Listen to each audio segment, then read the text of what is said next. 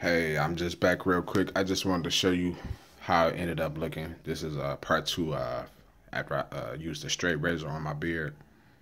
So hopefully you guys can see that really good. That's the left side. And this is the right side.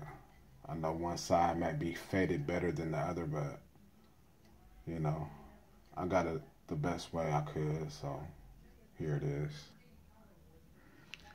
And underneath the neck, it might not show real good, or I should say, it's hard trying to get under the neck to make it make it even. But I did the best that I could, and I used the liners for that.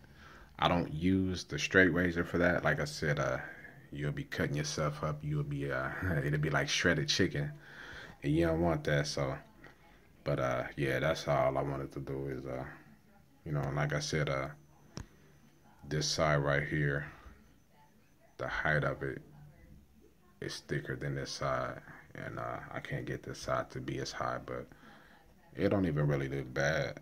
Like I said, it's something that I have to point out to you, so for you to even notice. So, but yeah, I'm about to get out of this shirt. I look kind of crazy.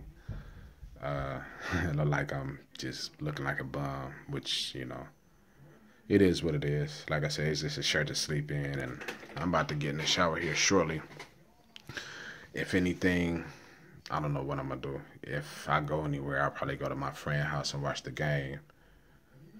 And if I don't, I'll just sit here and watch it. So I don't know what he got planned. I know he at work right now, so uh, I just don't want to sit here and not be able to enjoy it. Try to watch it with somebody. It's always fun to watch something like that with somebody. So we'll see how it go.